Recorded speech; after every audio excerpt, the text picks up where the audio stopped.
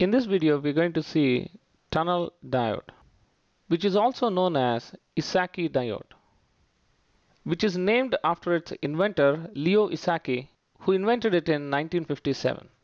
This diode works on a phenomenon called tunneling. That's why it is called as tunnel diode as well. Let me take two crystals of same semiconductor material, where one is doped with trivalent impurities so that it becomes p-type, and the other doped with pentavalent impurities so that it becomes n-type. Its energy band diagrams would look like this, except that the Fermi energy level is not shown here. For tunnel diodes, the doping that we do would be really very high. So on p side, if I take heavily doped, let's say this is p+, instead we can actually call it p++ because it is heavily doped. And when doping is increased, the Fermi energy level would move very close to EV compared to EC. But in this case, it is heavily doped. The semiconductor itself becomes degenerate, and as a result, Fermi energy level not just moves close to EV, instead it goes into the valence band. So I'm representing the Fermi energy level of the p side of the tunnel diode. Here, let's call this EFP, Fermi energy level on p side. And similarly on n side, when we heavily dope it, the Fermi energy level wouldn't just move close to EC, instead it goes into the conduction band itself.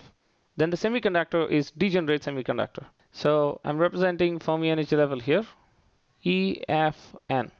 Hypothetically, if we join these two materials to make a tunnel diode, then there are a lot of electrons on n side which would move onto the p side, and a lot of holes on p side which would move onto the n side. As a result, the electron energy of p side material would increase, and electron energy on n side material would decrease. As a result, when the tunnel diode reaches equilibrium, the Fermi energy level would be constant throughout the p-n junction diode because there won't be any net current flowing through the diode. So let me draw the energy band diagram for a equilibrium tunnel diode. This is how the energy band diagram would look like for a equilibrium tunnel diode, where the overall band bending, if you see, would be equal to Q times the built-in potential of the tunnel diode. Tunnel diode symbol is like this. It almost looks like a normal p-n junction diode, except that it has these two lines. And the way I actually understand this figure is like this. So this symbol, if I flip it, it would look like this. And in general, if you are traveling in your vehicle through a tunnel, the tunnel entrance would look like this. So when electrons are going, basically the tunnel looks like this. Now let us understand how a tunnel diode works when we apply a potential difference across this diode. So to start with, let's say we apply a potential difference of 0. Then the energy band diagram would look exactly like the equilibrium energy band diagram. So the current flowing through the diode would be 0. So this is the first case. Now second, I'm going to apply some small forward bias to this tunnel diode. Let's say the voltage I'm applying is some V1. And we know when we didn't apply any potential difference across the diode, there is inbuilt electric field from n side to p side inside the depletion region. And because of the applied potential, V1, the electric field would be this way. Because these two electric fields are in opposite directions, the electric field in the depletion region would decrease. And the depletion width would also decrease. And as a result, even the barrier potential would decrease. So which means n side energy band should move up and p side energy band should move down so that the barrier potential would decrease. So let me draw the energy band diagram for this scenario. This is how the energy band diagram would look like, where the Fermi energy levels have split in this case, and the difference between these two Fermi energy levels would be equal to Q times V1, the potential that we applied. We have it multiplied with Q because the scale that we are looking at is actually in electron volts. That's why we have Q times the potential, which becomes electron volt. And the barrier potential would have reduced from QVBI to QVBI minus V1, the potential we applied. And now we can see on n side, below the Fermi energy level, we'll have a lot of electrons in the conduction band. And at the same time on p side, above Fermi energy level, we'll have a lot of holes. And because it is heavily doped, the depletion width would be really, really small. The depletion width typically in tunnel diodes would be in few angstroms or nanometers. So the depletion width is really very small. In general, the electrons are supposed to actually surmount the barrier in order to go to the other side. And similarly, even the holes, they should be surmounting this barrier and going to the other side. But in this case, we see electrons are at a particular energy and there are a lot of empty states on the other side, separated by a very small distance, which means the barrier width is very small. In that case, electrons, instead of surmounting the barrier, they directly go this way. Even though there is barrier, electrons would not go surmounting the barrier. Instead, they go through the barrier when the width of the barrier is very small. And this phenomenon is called tunneling. And as now there are quite some electrons, let's say above this Fermi energy level of EFP, these many electrons can actually see these empty states on the other side can flow. So there are quite a bit of electrons which can flow. So there would be current flow in this case.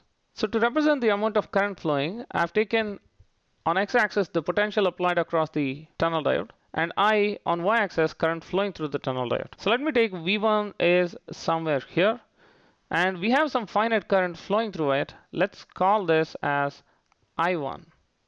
And at the same time, let us put the value when V was the voltage applied across the tunnel diode was 0.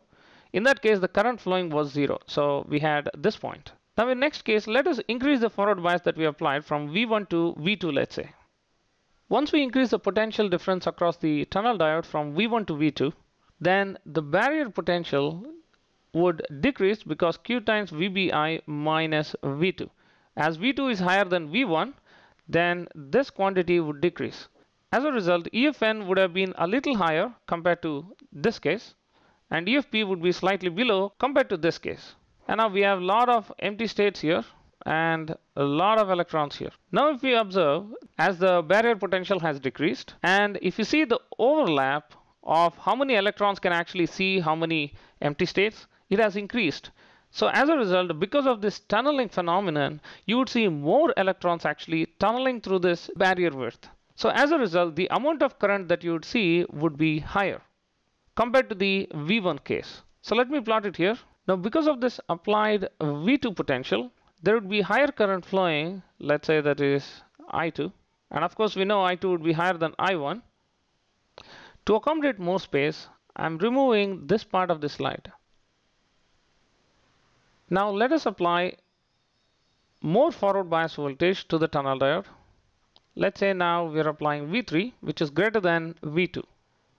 Now the energy band diagram would look like this, where EFN compared to V2 case would have gone up, and EFP compared to V2 case would have gone down. So as a result, we can see the number of electrons that can see this available states would basically decrease compared to V2 case. So the number of electrons which will go through the barrier into this side would decrease. As a result, the current that is flowing through the diode would decrease. So for V3, let's say V3 is here, the current would decrease.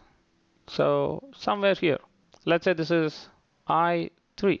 Now let us increase the voltage across the tunnel diode even more.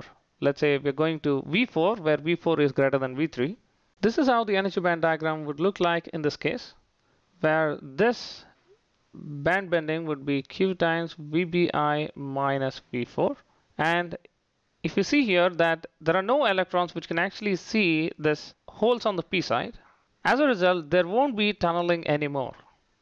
So which means the tunneling current would be 0. From now on, if we start increasing voltage beyond this point, current can flow through this PN junction diode only by electrons surmounting this barrier, and similarly holes surmounting this barrier. This situation looks very similar to a normal conventional PN junction diode, where the carriers are injected across the depletion region and they diffuse, recombine, and so on and so forth. So I can plot the IV characteristics like this. Let's say V4 is somewhere here, at which point the current would be very less. And if we start increasing the voltage beyond V4, basically there would be injection of carriers, electrons from N side to P side and holes from P side to N side. And that point onwards, the tunnel diode would behave like a normal conventional PN junction diode, as the current would be increasing exponentially as we increase the voltage. So now let me draw the entire characteristics that we have seen for a tunnel diode in forward bias. So let me take all the points from different graphs that we have seen and This is the tunnel diode. Voltage across this is VD. And current flowing in this direction, let's say, is ID. Now, as the current is actually flowing in the direction of ID, we are taking a positive ID axis, and VD is positive. Then we have seen for different values of voltages, how does the current look? If you connect the dots for different values, the current would look like this. And we can basically understand this curve by taking sum of two curves, one telling the tunneling current, which dies down after some voltage, and the injection current, which would kick after the voltage like this. And if we add these two curves, we would get this curve. This indicating the tunneling current, and this indicating the normal conventional p-n junction current.